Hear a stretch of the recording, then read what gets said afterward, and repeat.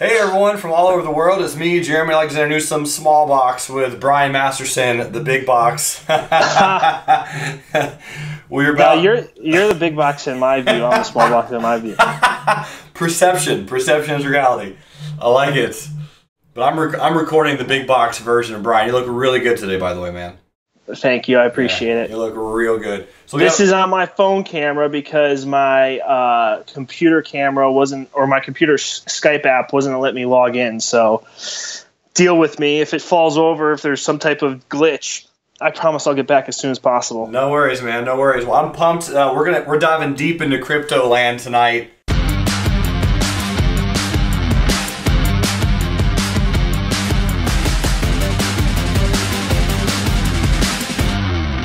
All right, folks, we have the man, the myth, the legend himself, Mr. Ashe in the building. It's been a long-awaited interview. We've had a few schedules. He just got back from a crypto cruise, and we had some scheduling conflicts. So we finally nailed down a time or date. It's about almost 7 p.m. Central, and it's almost 9 a.m. where you're at, Ashe. Where are you in the world right now? Currently in Bali, Indonesia. I like it. So what brought you over there, man? Because you used to live in Denver with your younger brother, good friend of mine, Zane. So what took you over to that area of the world? Yeah, I just had an itch to travel, and I went on this program called remoteyear.com. And although it was a really interesting program, it wasn't geared towards entrepreneurs like myself, online digital entrepreneurs. So I traveled with them to a few places: Split, Croatia, Budapest, Hungary, Lisbon, Portugal, and decided that 3 months was enough for me to be on this 50-person type, very organized, overly organized type of program. And I split out on my own and moved to Chiang Mai, Thailand, where I lived for about 5 months. And Chiang Mai is awesome. Anybody that has an online business, or if you're looking to network with people that have online businesses, it's a huge digital nomad scene there, but it's a real grind, man. I mean, everybody's there just working and building and going to meetups and networking. And I wanted to have a little bit slower lifestyle. So a couple of weeks ago, I moved here to Bali, which also has a lot of digital entrepreneurs, but a little bit different. So it's just a nice change of scenery. Yeah, right on, man. Beautiful. And how did you get involved in the crypto space? Because I know at one point you were working on another podcast, and I don't know if you're still doing that one, or are you? Is it Liberty Entrepreneurs? Yep. So my podcast is still Liberty Entrepreneurs. Beautiful. We release infrequently now. We used to release every week, but as you build more businesses, it's difficult to organize and have time for all of them. But yeah, so I was in way before cryptocurrencies were invented. I was a big gold and silver guy because I have dedicated my life to learning about and spreading the word about personal freedom and individual liberty. And a big part of that was, for me, learning about how closely tied economics is to freedom. And so I started reading Austrian economics and just really digging in deeply on how economics provided a gateway to individual freedom. Because if you don't own your money, then you don't own what money represents, which is your time. Yeah. Right. And so gold and silver to me were, at the time back in the late 2000s, were represented free market money, or a money that gave competition to the fiat government money that we tend to use every day. And it was with this understanding of what free market money and just the importance of currency competition was that in 2011 led me to Bitcoin. But even then, I was so deeply entrenched in the idea that gold and silver were it. That was going to be the money that freed the people, that I didn't take a real serious, considerable look into cryptocurrencies. Back then, it was really only Bitcoin until 2013. But the properties are the same, and the end result, I think, is the same. So Ashe, Trace Mayer, are you good friends with him at all?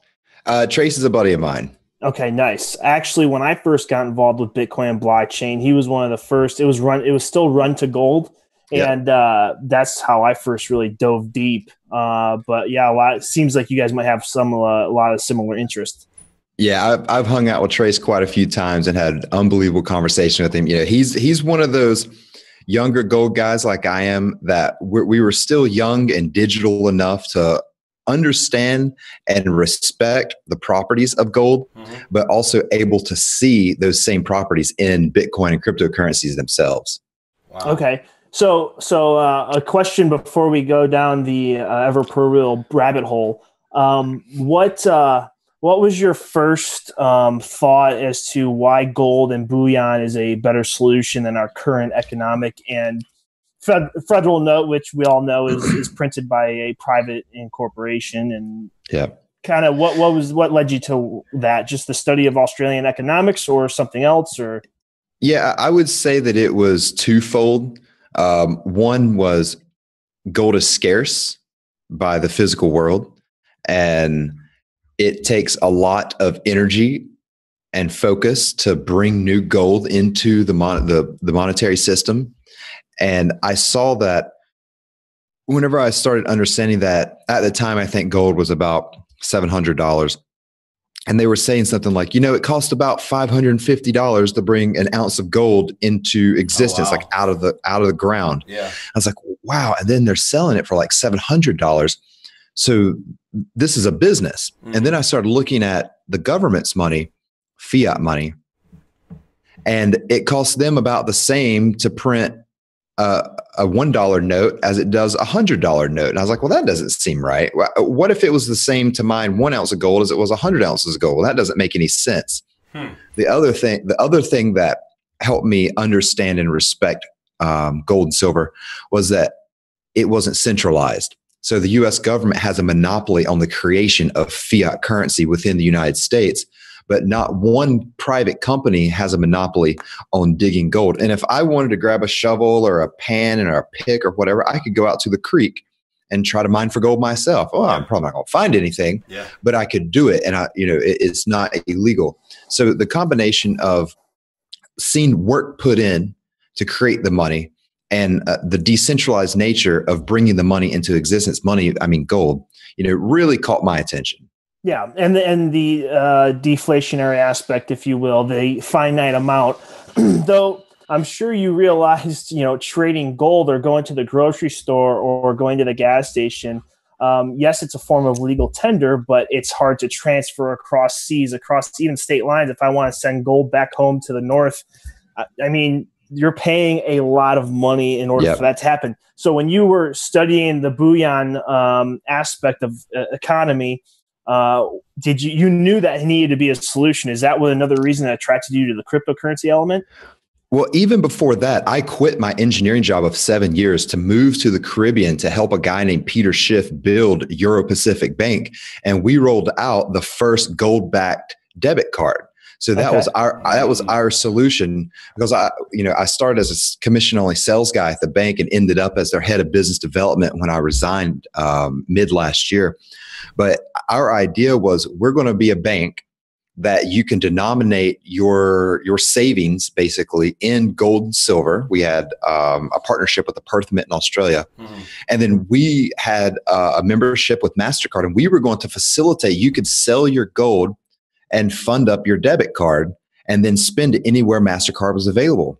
Okay. And there's various issues with that. But I used to tell my clients, it's hard to travel with gold and silver. Not only is it expensive, so you don't really want to send it with FedEx or the UPS, but it's heavy and it's hard to travel with it on your person. And whenever you go through, anytime you travel internationally and you go through customs, like, do you have are you carrying 10,000 US dollars or more of whatever with you? Which I always have to say yes to. It's baller status over there. That's right. But the little machines you walk through, they call them metal detectors. But in fact, I think they're precious metals detectors. They don't care if you hijack a plane, really. They care if you're carrying, 100 ounces of gold with you. So you walk through these precious metals detectors, or you've got to pay an arm and a leg to try to move this stuff around the world. And our solution at the time was a gold and silver backed debit card.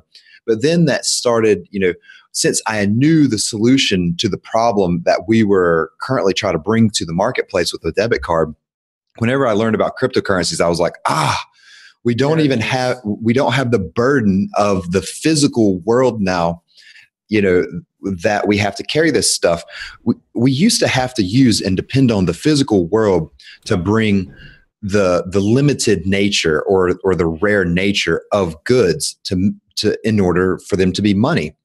Now with blockchain tech, we could have rare digital goods. Yeah. And we could shed the counterparty risk of the physical world when it came to our money. Yeah. So the two pizza guy it resurfaced back into the news recently. But there needed to be a group of people or community to put worth on this digital asset, which took a while. Now, this is all personal belief, but now I believe it has the market or industry has inflated a little bit. But talk to us how you've seen the kind of the inception of the cryptocurrency industry, with Bitcoin being the first. There wasn't high transaction fees. The mining difficulty was different.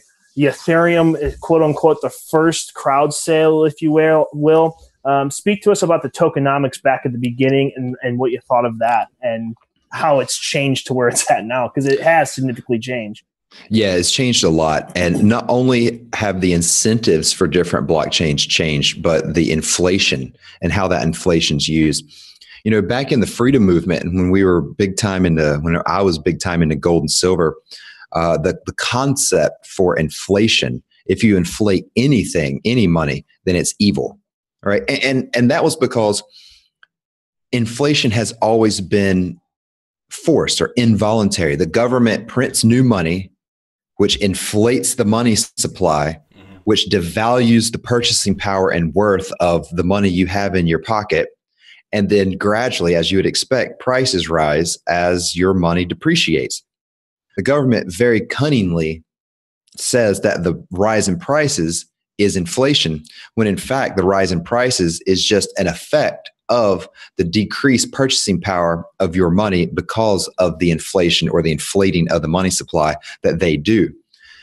And I was very much into that. So whenever Bitcoin came out, a lot of people wanted to say it was a deflationary currency, just like a lot of people want to say that gold's a deflationary currency, but it's not. Gold increases, it inflates by about 3% per year, just like Bitcoin is currently inflating at around, I think, between 7 and 9% per year. But it got me thinking, like, back in the day, Bitcoin incentivized really one type of person, the miners, because they got paid out 100% of all the new Bitcoins created. Right. All the new inflation, all the new coins minted or mined got paid out to the miners.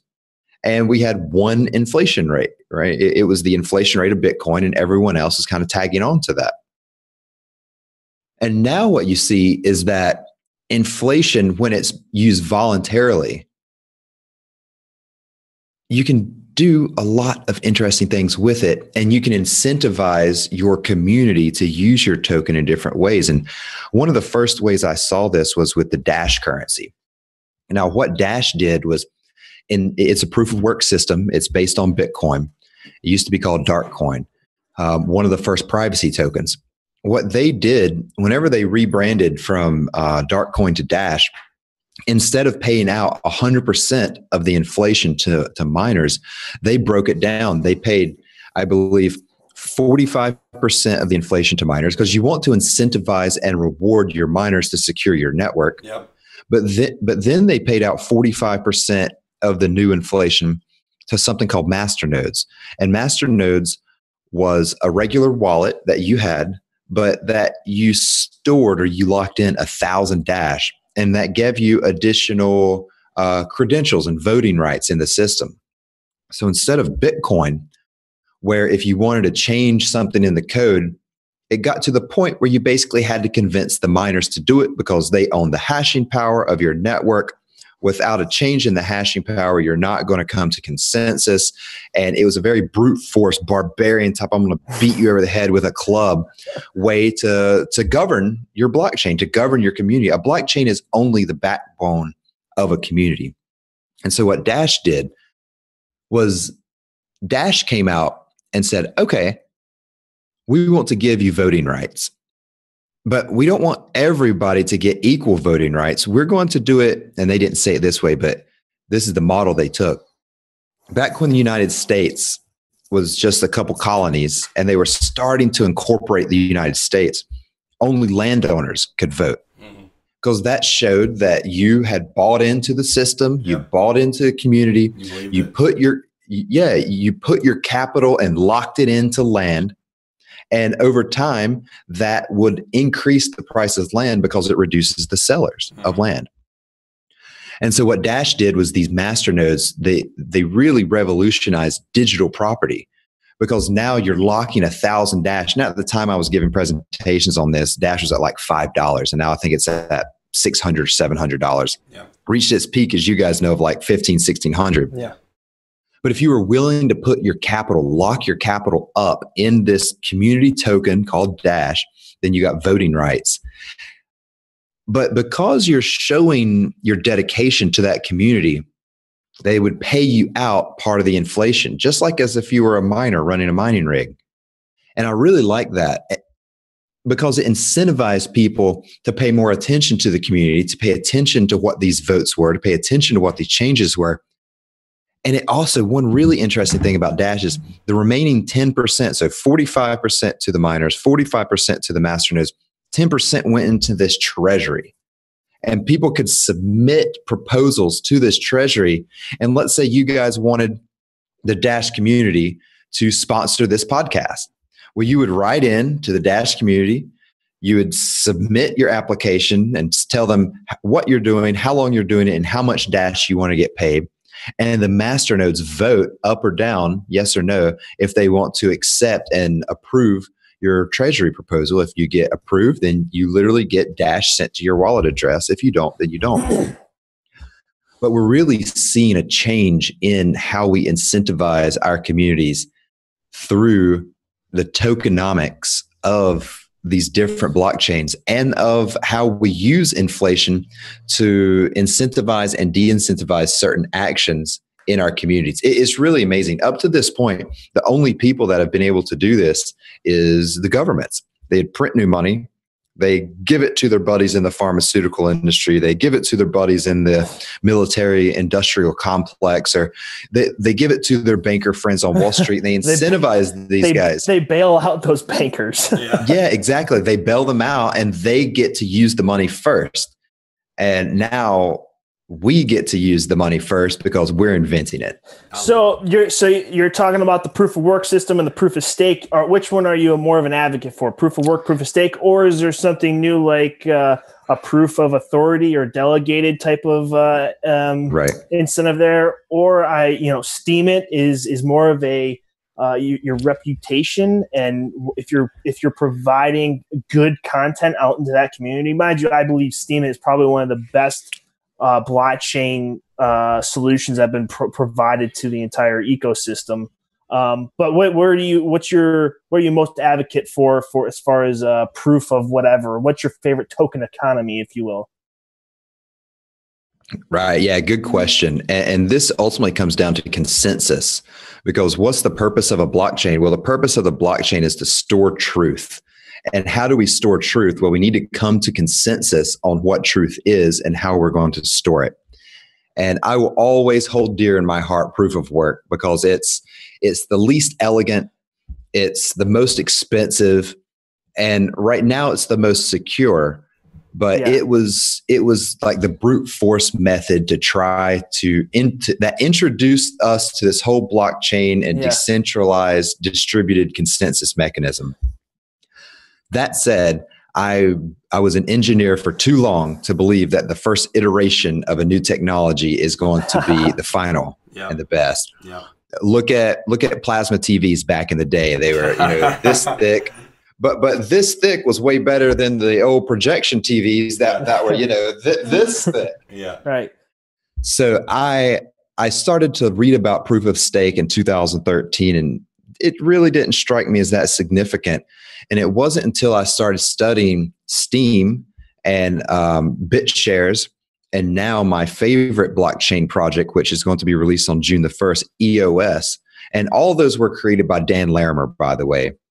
So I'm a fan of proof of stake because it allows for incentive structures other than mining. Yeah. And I like delegated proof of stake because it removes some of the things that hold back and that introduce weaknesses to the proof of stake system. As if you bought a majority of the coins in proof of stake, then you have the highest likelihood each round to be the block producer. And I won't get into the technicals here, but I think that delegated proof of stake is the most superior form of blockchain governance at the moment. And delegated proof of stake, the delegated proof of stake blockchains, there's only a couple right now, and I'll just mention the main ones, Steem and BitShares. They account for combined, those two blockchains alone combined account for over 50% of all blockchain transactions in existence currently. And if you want to take a look at some of those stats, you can go to blocktivity.info, and that'll give you some stats like the number of transactions in the past 24 hours, the max transactions that blockchain has seen in a 24-hour time period, as well as the stress level on the blockchain, on the number of transactions that it's currently processing. Typically you go there, and again, that's blocktivity.info, and you can see that the Ethereum and Bitcoin blockchains, both proof of work blockchains, which are quite inefficient, are typically pegged out. And that's why we see the rising prices for each of those chains for transaction fees. Yeah. So, Jeremy, I know I'm taking all your questions, man. I'm sorry. Okay. Ash, I could talk to you all day. As a matter of fact, I might be booking a ticket to Sydney and flying down there for my second trip to Australia. But last question, Jeremy, before you can jump in, man, because I think this is very, very important. I also agree that EOS and what Dan has done there is extremely revolutionary But one thing that we haven't talked about on our podcast is EOS and the technology behind it. Can you kind of shed some light as to what EOS will be doing June 1st? Yeah, so EOS has been in a year-long crowd sale, which got a lot of hate from a lot of people. But if you don't have haters, you ain't doing something right. And Dan's doing a lot of things right. And I think that Dan is going to be seen as a combination of the Bill Gates and Steve Jobs of the blockchain operating system world.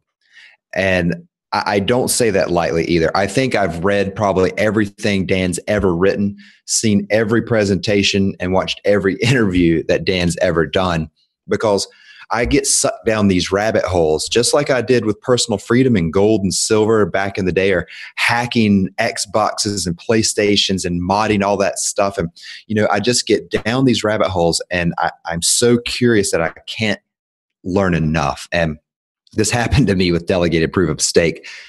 I think the main thing, and I'll just go over two things about EOS that has me excited. And nothing of what I'm saying is a buy recommendation. This isn't investment advice. I'm no longer in the banking or investment scene. Do your own due diligence before you invest. That's right. But the two things that I think EOS is doing that is different than most other blockchain teams and communities is they're taking a serious consideration to user experience. And you see this with BitShares as well as Steem. Instead of having a 26 or 32 or 36, I can't even remember how many the average number of letters or numbers in an address is these days. They give you a username like we're all used to. Yep. Ashe Oro. If you go on steemit.com/@Ashe, ASHE -Oro, ORO, you can see me. You can see all my. Make sure you guys go in there and read his articles and upvote them. That's right. All of it. Give him some steam. That's right. Plug yourself, baby. But you can see that it gives us identity on a blockchain, and I think we're moving towards a society where anonymity on blockchains is starting to become less and less desirable, because whenever you attach yourself to an online persona, you act differently. And in my opinion, you act more respectful than if you had an anonymous identity. And this is something that, in my opinion, builds a strong community. You see Steem has a very strong community. And then you see Bitcoin, where you're just represented by these numbers and letters in a public address, and people are fighting, and people don't have consensus, and people are forking off, and people are pissed off at Roger, or they're pissed off at Trace, or they're pissed off at all these guys. And you just really don't see that whenever you have a blockchain that concentrates on user experience and the ability to identify yourself. The other thing about EOS that I really like is Dan Larimer has revolutionized the concept of voluntary inflation. And instead, and we just spoke about this, so I won't drag on, but instead of rewarding just the miners, or even rewarding the miners and the voters, Dan and his team at Block One and EOS.io have figured out a very interesting way to reward the entrepreneurs and the people who are building on these blockchains, rather than paying miners up top and hoping that trickles down to the people actually building on it, the people creating the additional value. Because miners create value in a proof of work system. They mine the blocks, they secure the network, right? They seal the transactions and add them to the blockchain. In proof of work or delegated proof of work systems, we also have witnesses that have similar roles. In proof of work, we have people building, let's say, wallets. You need wallets to store your coins, but they don't get paid directly from the blockchain. They have to get paid in an external nature. They have to please their customers and get paid externally. In EOS, let's say you build a wallet and people really like it. Well, to get access to your wallet, maybe you don't just give it away for free. Maybe you stake some of your EOS tokens with that wallet provider. You're not giving up any of your EOS tokens. You're simply staking that token with that wallet provider. And then what happens, and this is very revolutionary, and I can't wait for this to be live so us crypto economists can study it for decades from now. Right. But if I'm that wallet provider on EOS, you want access to my top tier wallet. You stake your tokens with me. You stay in control of those tokens. You're not giving them to me. You never lose them. But what happens is the blockchain looks for who has these tokens staked with them, and the new inflation, the new coins that are mined every day or every 15 minutes or however long new tokens are created in EOS. The people that have the tokens staked with them get the inflation payout. And so if I run a really, really good business, let's say I have the #1 wallet in the EOS ecosystem, people are staking their tokens with me.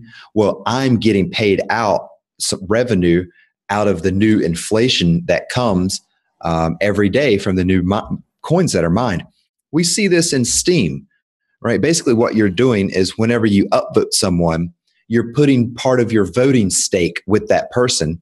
And then whenever the new tokens are created, the blockchain looks and see who has the what allocation of staked votes do you have on Steem, and we're going to pay you out based on the amount of voting weight that people have staked with you. It's going to be similar in EOS, and I think it's going to revolutionize blockchain entrepreneurship. Yeah. Which is exactly where I have a lot of my questions too. And again, man, thank you so much for your intel and your information, because you always know it's a good guess when me and Brian have like 400 million questions that we want to ask. One of the ones I do want to bring up is you as a digital/virtual entrepreneur. Yep. I remember as one of my friends on Facebook and just one of my people in my network, you were one of the first people to mention about Bitcoin's high transaction rates. And you were mentioning that probably a while ago. You were like, this is getting a little out of hand when I transfer back and forth. So what are you personally planning on using as a business owner and as an entrepreneur in your global transactional currency? Yeah. So just recently, my business, Liberty Virtual Assistants, we stopped taking Bitcoin as payment for new clients. Mm-hmm. A couple reasons for that. One is we're a subscription model business. Mm-hmm. Bitcoin hasn't been developed out enough to offer subscription model pull requests, and I don't have time to go around chasing Bitcoin clients of mine to pay their invoices. Another thing was this summer we saw ridiculous prices. Yeah. You know, I've paid over $100 for a Bitcoin transaction one time, which is absurd. Yeah. It used to pay a penny back in 2013, 14. Yep. And then I paid $100. And we saw latency. We saw transaction times that were unreasonable. And I don't care what any Bitcoin maximalist or Bitcoin OG thinks about how long or how expensive. I'm a capitalist. I'm an entrepreneur. I know that that was a pain for me in my business. And I know the marketplace is going to come out and create other payment rails that are faster, cheaper, and more dependable. And that's exactly what they're doing. For me personally, I have used Ethereum. I have used Dash. My favorite tokens to use are BitShares and Steem, because with Steem as well as with EOS, it has zero fee transactions. So you never pay anything to send. And there's 3-second block times. Similar with BitShares, although they don't have free transactions, but it's like 0.0001 cents to send. And again, they have, less than 10-second transaction times. So we're going to see commerce go towards the coins that are dependable, fast, and cheap. And as much as the freedom-loving people of the crypto space, the libertarians and anarchists, don't want to accept it, Ripple is also a really good, fast, cheap, yes, centralized. No, it's not a blockchain. Yes, it's a decentralized ledger. But as someone who built an offshore bank, Ripple is solving a huge pain in the international banking system, which is basically they're using the SWIFT system, which you might as well think of that as it's slow. It takes about 3 to 5 days to settle. And, you're going to spend easily $35, $100, $150 to send your coins. So Ripple is a very interesting project. I don't own Ripple. I'm not recommending buy Ripple, but it's trying to replace a legacy system by working within the rules and regulations of that legacy system. Sure. And unfortunately, we're still cursed with governments, and we will be for quite some time. Yeah, no, it makes sense. And in regards to that, just quick side note, was it you who mentioned or posted, I think it was today or yesterday, that you're going to change from SteemIt and go to another site, busy.org? Yes. Can you tell us about that? So this is really interesting. And not a lot of people understand this. So this is a little treat for your audience. But if you think of Steem is the blockchain, just like Bitcoin is the blockchain, just like Ethereum is the blockchain, where you can go and trace your transactions at, like, let's see, ethscan.com, or maybe it's .org or something, or you can go to blockchain.info and use these block explorers and type in your address and say, like, okay, I see everyone that I sent transactions from and everyone that sent transactions to me and when I sent them and how much I sent. These are block explorers. SteemIt.com and busy.org are simply visualization block explorers for the Steem blockchain. So you go to these websites and it looks like a blog post. It looks like a blogging website, but they display the same content, which is stored and submitted to the Steem blockchain. So if you go to busy.org /@ Ashe, ASHE -ORO, it's going to give you the exact same information as if you went to SteemIt.com /@ Ashe Oro, right? It's the exact same stuff. Just like if you would go to Bitcoin Block Explorer A, put in your address, it would give you all the information associated with your address, your account. Or if you went to Bitcoin Block Explorer B, it would give you the same information because it's pulling it from the same chain. Gotcha. Well, busy.org and SteemIt.com do the same thing. It's just a social media block explorer. Totally. So, Ash, I would love your opinion as to kind of what I think will be happening here. I think like a busy.com and building on top of these chains is the new entrepreneurial landscape where people will be building new solutions, and EOS is providing that ever large playing field for everyone to do so. But building wallets, building interfaces, building new blockchains, forking chains, all of that is just child's play, compared to what's coming and what will, I think, really move this industry in the direction it so desperately deserves to go. Yeah, for sure. And where we're going is an operating system. And think about it like Windows or Mac OS X or Linux. Imagine if they had access to communicate with an operating system that everyone else running that operating system had the option to communicate as well. And I believe this is the OS part of EOS or EOS, right? Now, I don't know what the E stands for, and they won't tell anybody. Maybe it's E like E-meet, or E-date or something like that back in the day, or maybe it's exponential operating system or, whatever. But we're moving to a way for us to communicate with each other with blockchains, but build on top of it in an environment like an operating system that we're familiar with. And that's the really special thing about EOS is they are, after Dan Larimer built BitShares, and then he built Steem and SteemIt, he started understanding that there's a common set of tools that somebody needs access to in order to build a blockchain app or to build a blockchain, period. Think about it, speaking to my developer friends, think about it like if you try to develop on Windows, well, you got to go download your compilers and you got to go download your testing environment. You got to download your IDE and you got to download, your debugger and all this stuff. Or you develop in the Linux environment and a lot of that stuff comes preloaded. Ethereum is basically like Windows where, you're going to get some stuff. EOS is more like Linux, whereas they're going to handle more of your user account creation permissions. They're going to give you a bigger, better, more developed suite of tools so that you can more quickly build on. And they have the transactional bandwidth and zero fee transactions that are necessary for entrepreneurs to build on top of. Yeah, that's massive. Do you think that BitShares and Stan over there, obviously Dan's father, may combine the two so BitShares may be running as that decentralized exchange for EOS? And I've asked Stan this, and he won't answer me. I find Stan to be a very difficult guy to get answers from and to get in touch with, although he's reached out to me to try. I could see BitShares being the financial layer of EOS. That said, there are issues with BitShares. There are issues with their little committee or council. There are issues with old whales that are hesitant to change anything. There are issues with the transaction fee structure. It's not free to send a transaction in BitShares. They haven't moved over to that, which could cause issues in EOS.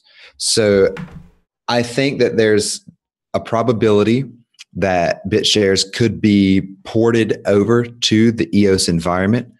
But I also see a bigger possibility now. So that's what I thought was going to happen. I thought they would just recompile and rebuild BitShares to be compatible and be the financial layer in EOS.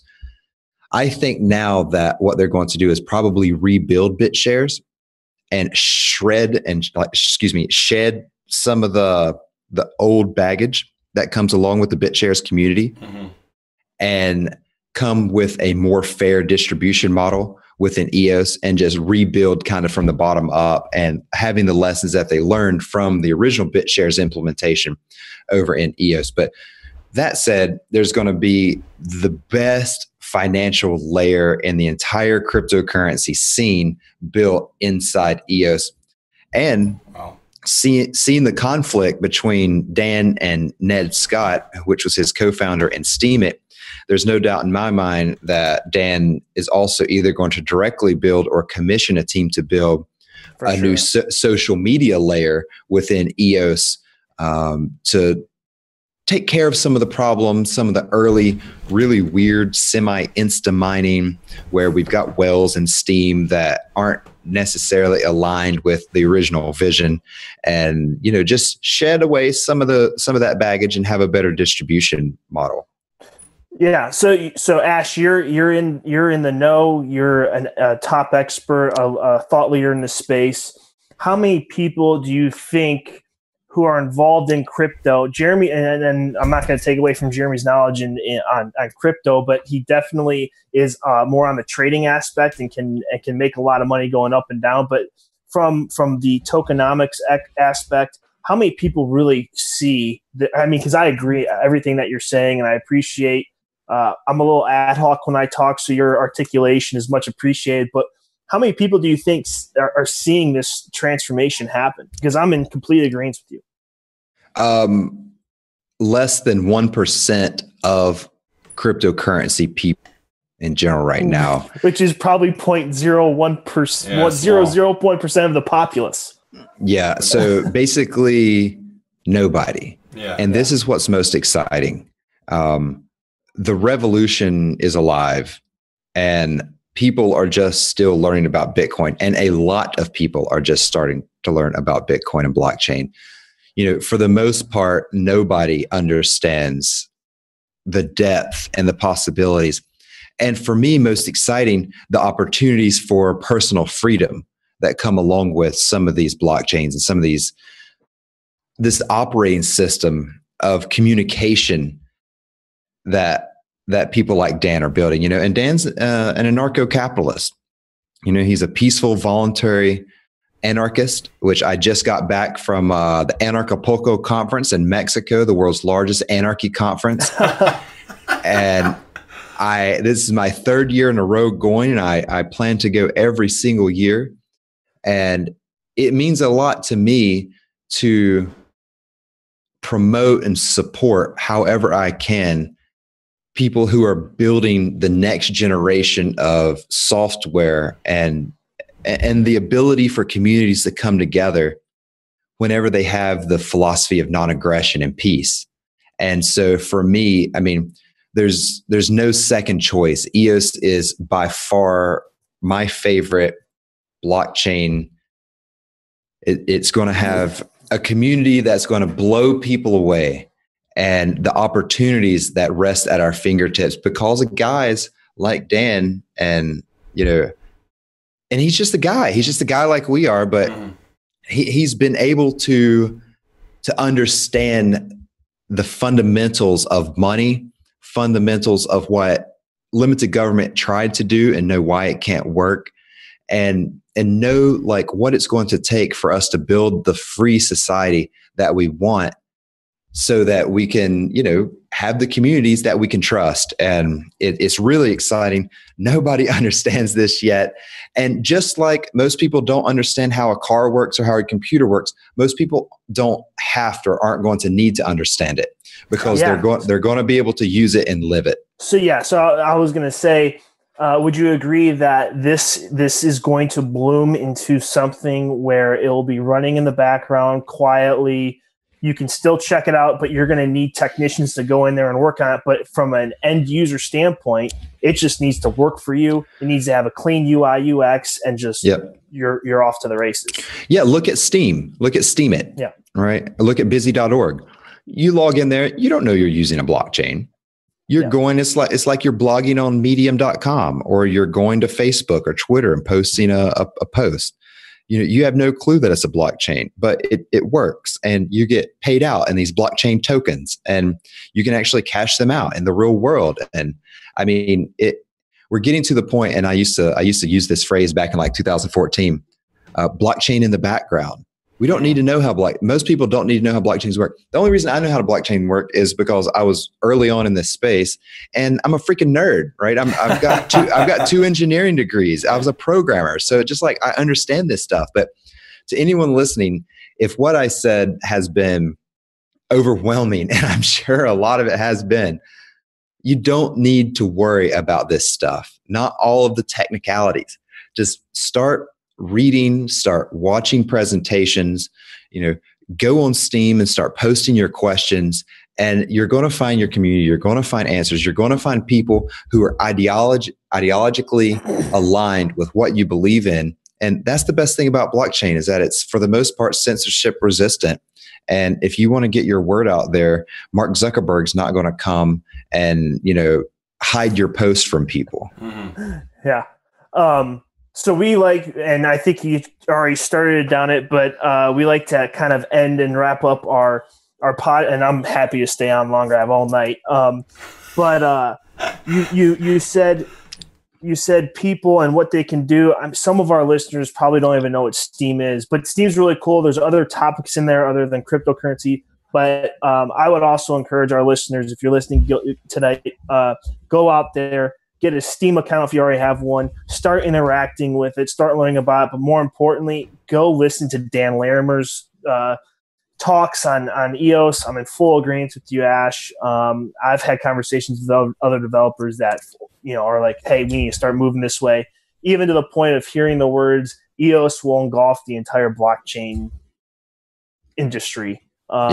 So I mean, I'm just looking down some of the SteemIt topics right now, and it's everything from life, photography. There's a huge Korean community on there, travel, blog, art, Spanish, introduce yourself, nature, stories, food, writing. It's everything, photos, money, memes. I mean, you can literally create your own meme and go to dmania.lol, post, which is another front end, is another block explorer for the Steem blockchain, just like SteemIt and just like busy.org, and post your memes. If you've got a really witty sense of humor, post your memes on there and you may make some money. Sure. Can I rattle off a couple of the apps built on Steem? Yeah, so absolutely. More entrepreneurs have built more apps on the SteemIt blockchain, on the Steem blockchain, than probably all other blockchains combined. And here's a few of my favorites that I use regularly. One's called DTube, DTUBE. You can find it at dtube.video, or I think they shortened it to d.tube. Basically, it's a decentralized YouTube. So there's no central authority. Google owns YouTube. Maybe they'll censor your content. Maybe they want. Maybe they'll display it. Maybe they want. But d.tube is a decentralized version of YouTube, which I upload my podcast videos on. And what do you think? What do you think's gonna? What do you think? I mean, simple things like that, and decentralizing those type of solutions. I mean, think of all the industries that disrupts too. I mean, advertisement. I mean, how is that going to work? You're going to go straight to the end user who's posted, the content provider saying, hey, we will pay you this much, instead of going through the different corporate channels that are so decentralized. I mean, it's so cool. I'm sorry to interrupt. No, it's so cool. And think about it this way: is whenever you post a video on DTube, well, it's like posting on YouTube. It's got a very similar look and feel to it. But just like when you post like a post on SteemIt, you post a video on DTube and people can thumb it up. I'm looking here. I'm just looking at some of my buddies uploading their videos. One guy made $11, $130. One guy interviewed one of the main guys on Steem, and he made $416. Right. And then you'll see videos on trading. You'll see videos on, here's one on the Mona Lisa. Here's one on a reality check about using some gas in Syria, or there's a report from Anarchapulco, made $500, and it's really insane. And I recommend your users, if you're a content creator, it's to the point where you can't ignore this any longer. Yeah. And so if you've got video, check out d.tube. If you're just sound based, there's d.sound. No, excuse me. It's dsound.audio. It's basically a decentralized SoundCloud. Wow. And you'll log in there and you can upload your cover art. You can upload your MP3, and it's a decentralized SoundCloud. Again, just like decentralized YouTube. There's one called Zappel, ZAPPL.com. This is a decentralized Twitter. So they restrict, I think they're still at 144 characters, but anything that you can do on social media or anything that has to do with content you're going to be able to do in a decentralized way with the Steem blockchain. And that's why I do hold Steem. I've been on the Steem blockchain and SteemIt.com since, I think, June 2016. I think they started in May 2016. I interviewed the CEO, Ned Scott, a couple months later. But this is, in my opinion, the future of social media, because think about it this way, and this is for your listeners. If you had, well, let's say Twitter is, or let's say Instagram. Instagram is your preferred platform, right? It's your platform of choice. And you had two Instagrams that were exactly the same. And the only difference was that whenever someone upvoted you on this one, there was a cryptocurrency payout associated to it. Everything else was the same. Yeah. Would you be more inclined to use the Instagram as it is, or the exact same Instagram that had a chance for you to make money on the images that you posted? I mean, it's a matter of time, man. I'm totally with you. Well, that was a question that I had too, Ash, was just simply, you were using the term dollars, but I'm assuming you can get paid out in Steem or another cryptocurrency. Is that correct? Yes. So you only get paid out in the currencies native to the Steem blockchain right now, which are Steem dollars and Steem or Steem Power. Yep.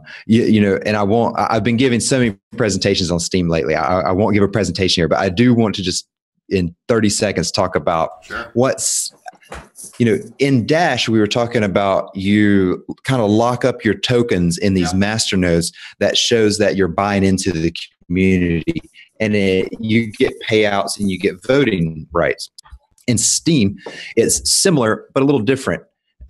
You power up your tokens. So you buy Steem or you make Steem, and you power up your tokens. Basically, you lock it in, but you lock it in for a time frame, and it's 13 weeks. And what happens then is once you lock in your tokens, you're basically telling the community and telling the blockchain, like, I'm committed, I'm buying in, I'm part of this. I'm not just going to here kind of make some money and leave, right? I'm committed. What happens is the more Steem you power up and turn it into Steem Power, well, the higher the value of your upvote is worth. Right. And so, like, if you're brand new on the Steem blockchain and you just first make your first Steem account, your vote may be worth nothing, or it may be worth a penny, but nobody really knows who you are, and you're new to the community, and, welcome, and let's see what you can offer and provide to us. Let's see what type of content that you can create, and how are you going to add value to our community. Myself, I've been there for about 20 months or so now, creating content. I create content every single day on Steem right now. Right. And I've accumulated quite a bit of Steem, and I've powered it up into Steem Power. Now my upvote is worth about $8. Mm-hmm. Right. And so if you get 100% upvote from me, well, that's going to give you $8 allocation of the new Steem tokens that are created from the blockchain. And after people have 7 days that they can vote for you, and after 7 days, you get paid out. What's really neat is that if people start commenting on my posts, I can upvote their comments. Mm-hmm. And so you don't only have to create content to get an upvote, which can pay you out. You can also just be a curator, a content curator, and start commenting on this stuff. And I hope probably I will be speaking at Podcast Movement Conference this year in July in Philadelphia on the idea of not only earning cryptocurrency as a content creator, but how to grow your audience with cryptocurrencies. Because now, just like people can upvote my post and my podcast on SteemIt, I can upvote people's comment and maybe give them 25 cents. Or if somebody really takes time and gives a really great analysis and overview of one of my podcasts, I may give him or her a full upvote of $8 because I can see that it took them time. Imagine what happens, again, to the audience, if two hypothetical scenarios, your favorite podcaster or your favorite blogger is posting on two different mediums. One, you just post your comment and you're like, hey, thanks for the great content. And they're like, hey, thank you for the great content. And over here, you're like, hey, thanks for the great content. And they're like, hey, thank you for paying attention and tuning in. Here's 25 cents. All right. Or here's an upvote that's worth $1. Yep. Which one are you going to be more incentivized to do? Not only that, think about the comments and the positive and the negative comments. And it eliminates and it keeps you honest, and it keeps you, it really puts your reputation on the line. If you're being an asshole, people aren't going to upvote that, you know, and sometimes you see those posts in social media where all you can do is react to that. You can't even delete it unless it's on your or report it. So I think it just keeps people more honest too. And what's really interesting is just like I can upvote you and like offer cryptocurrencies, I can downvote you and take away your cryptocurrencies. Yep. Right. And that means don't come on my post, you know, acting a fool and harassing me or harassing my listeners or just trolling us. Or I'm going to, you know, if anybody had upvoted your comment, I'm going to downvote you, take away your rewards, and decrease your reputation on the system. So it incentivizes good actors. Although there is a problem with bots on the platform now, but I think over time people will figure out how to do that. Sure. Being nice, what a concept, huh? I know. What a concept. Hey, get it. Yeah. No, I was just going to say thank you, man, so much for your time. We've held you an hour. It's been an absolute honor and a privilege, my friend. Thank you, truly. Ashe, yeah, you're welcome. I think you have provided insight for our listeners that really I've been trying to say what you've been saying for the past 20 some episodes. But again, you pieced it together very nicely. And I thank you very much for that. Enjoy Australia. After June 1st, I would love to get you back on to talk about EOS and kind of where that's at and how that's going. And between now and then, let's stay in touch for sure. But thank you very much for your time, man. Yeah, you guys, you're so welcome. You know, I support what you guys are doing. Education is definitely the linchpin of understanding cryptocurrencies, and you guys are doing it. I want to give a shout out to my brother, Zane. That's right. Awesome guy. I miss you a ton, man, and I'll see you soon. Ashe, how can people get in touch with you and check you out? You already gave them your Steem. Is there anything? Your website's coming, right? Yep. So you can check out asheoro.com. We're currently building it, just a splash page up there right now. LibertyEntrepreneurs.com is my podcast. I've interviewed a lot of bosses in the crypto space. You can check me on Twitter. I think it's @Ashe_Oro. And SteemIt.com /@Ashe, ASHE-Oro, ORO. And if anyone's curious, Oro, no, it's not my real last name, but oro is gold in Spanish. So it's a little relic of my olden days of loving gold. That's right. That's right. Brother, I love it, man. Thank you so much. I appreciate it. You rock. All right, guys. Keep trading those waves. You got it, man. Thank you. See ya. See y'all later.